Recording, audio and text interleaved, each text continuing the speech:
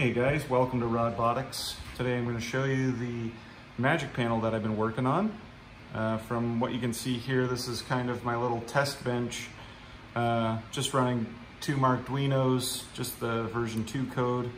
I have my Wi-Fi transmitter and then the magic panel hooked up. Just over here, my little makeshift power supply.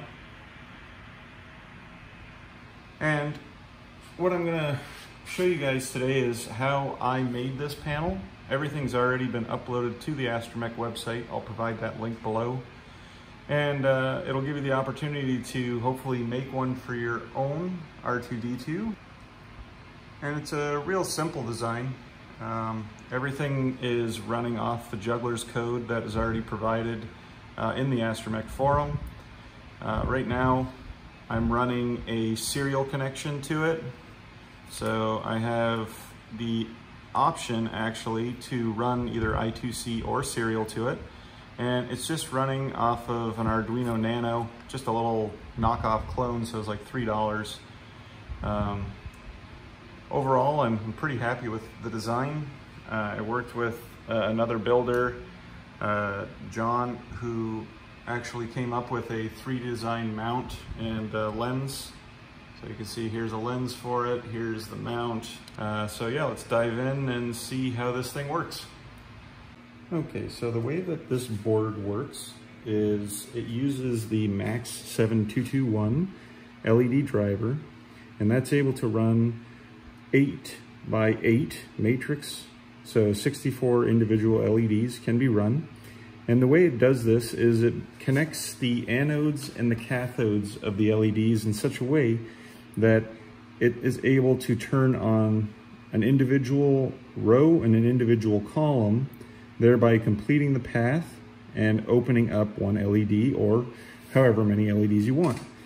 So if you wanted to double check to make sure that all the continuity was correct and how the paths work, you could actually see here that these two go down to next to 0 on a resistance, so they're connected.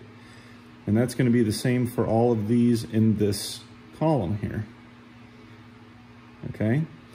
Now, if we want to check to make sure that the other side is connected, we're going to double check here, and we can see now that this on the top side is all connected because it goes down to a 0 resistance.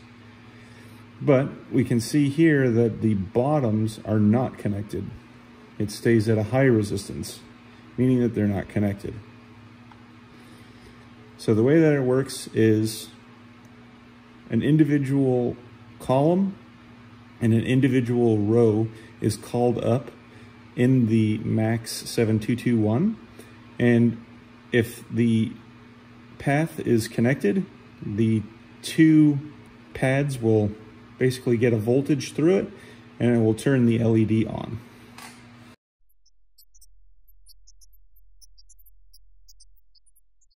Okay, so I'm gonna go ahead and apply some solder paste. So I'm gonna do this in the reflow oven. So if you're gonna use a reflow oven, you're gonna need to use 2 different types of solder paste. Just like a regular solder paste, and you're gonna need a low temperature solder paste.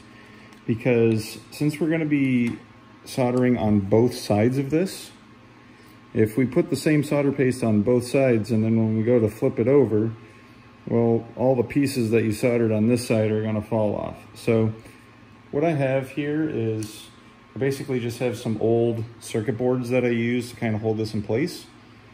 And what I've ordered, because I'm lazy and I like to get things done a little bit faster, is I ordered this template. As you can see here, it's got 2 profiles. This is the side for the LEDs. This is the side for the MAX 7221, and then the resistors and capacitors. So right now I'm going to do the resistors and the capacitors and the LED driver. So all you really have to do is just kind of line them up. We'll get that lined up. Find it. I see them, there we go. Okay, and you'll see everything kind of lines up and it gets in there. So let me see if I can zoom in a little bit so you can see. So you can kind of see that when I push it down, all the pads are right there.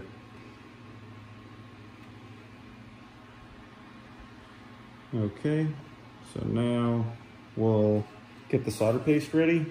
And again, I just use like an old circuit board that I have lying around. I have a lot of these. And you can see that the paste is still okay. So just take a little bit out. You can use, might have to use my finger. Just grabbed a big circuit board here. So that's probably way too much, but we'll just put it back after. And all I'm going to do is just apply some pressure and gently push it down.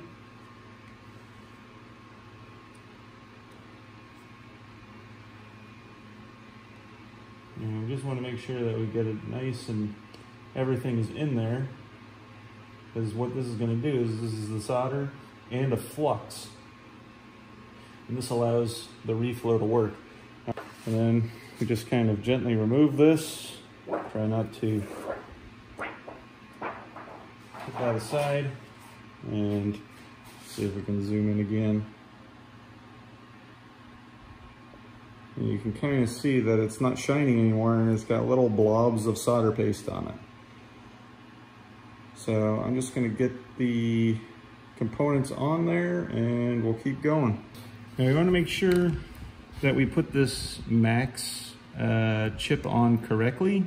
There is a little dot on here which corresponds to this little notch. So you want to make sure that we do locate this correctly.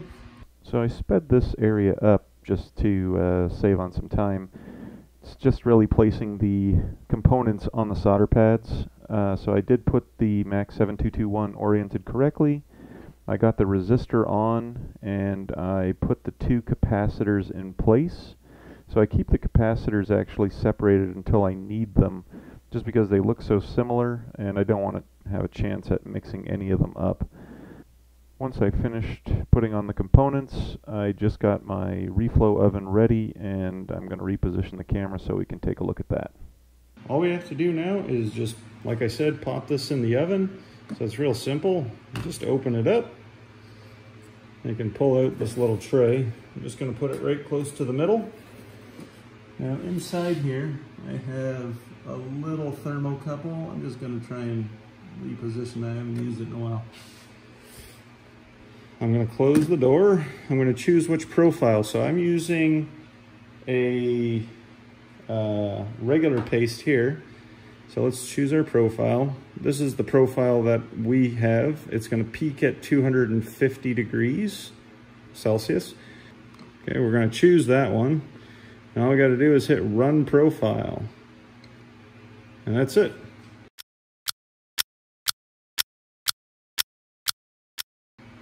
It's still pretty hot. As you can see, it's still around 96 degrees inside there. So I'm going to use a little pair of tweezers or something like that to pull it out, and then we'll take a quick peek at it.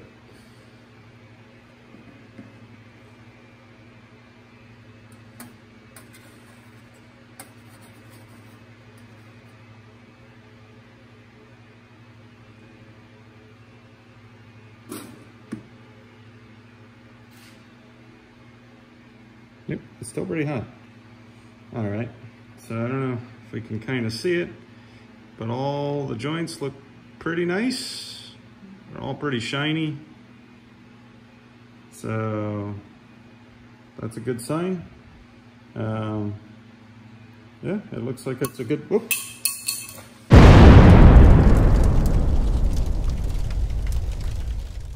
Hey, nothing actually broke. Well, let's go ahead and check the board out. Solder joints are all nice and shiny, which is always a good sign. You don't see any solder bridges, which is a really good sign. So it looks like everything's good, but we won't be able to fully test it until we solder everything else up and see if there's any issues on the board. Okay, so kind of just set myself up here. I have my little pin header, and then I have my female headers here. So the female headers are what you put in for the Arduino to attach to. And the pin headers are just something that we can connect our systems to. So I like to make them as straight as possible, and the way that I do that is I kind of just shove them inside of one of these breadboards, and then I'll take my breadboard and hold up my piece, and that way it just kind of gives you a more stable platform.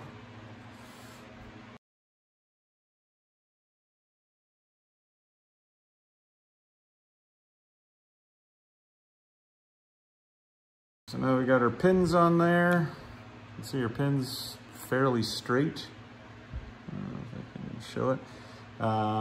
But it's a good connection. Everything looks good, and we'll clean that up after. Okay, now we got to get these headers on. So I'm going to take my Arduino that I already have, and we'll just put this on. That way we can make sure that these are also going to go on nice and straight, and it's going to fit on an Arduino. Doesn't matter how you put it right now, because it's going to just sit there anyways.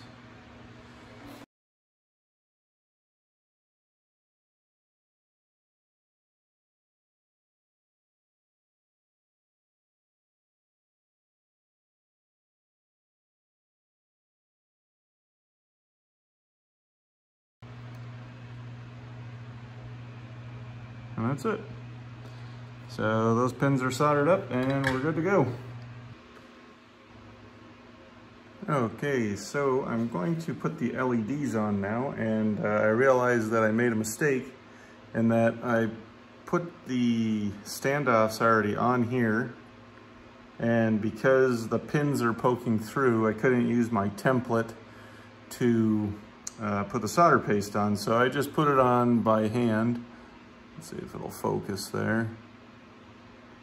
And it's obviously not as clean as it could be, but I think it'll still be okay, because once it goes into the reflow oven, the solder paste is usually going to stick to the pads. So we should be okay. So let's go ahead and put all of our LEDs in place, and we'll throw it in the oven.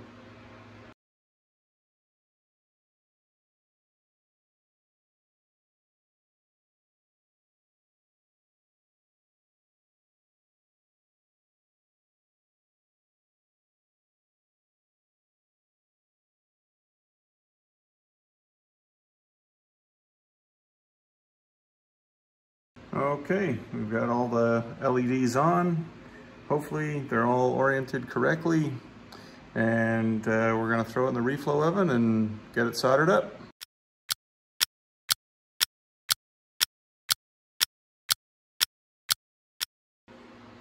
Here's the original panel that we started with.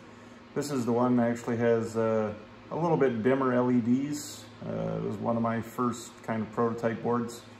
And then I found these newer LEDs that I'm using now and recommending. So I will plug it in and let's hope it lights up. So first, just got to take our Arduino, plug that in. That's good. Take our ground and voltage in, and our signal from the marked Arduino. Let's flip it on. Oh.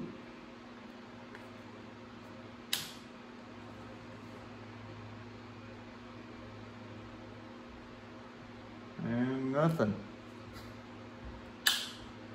What did I do wrong here? Oh, flip the voltage. There we go.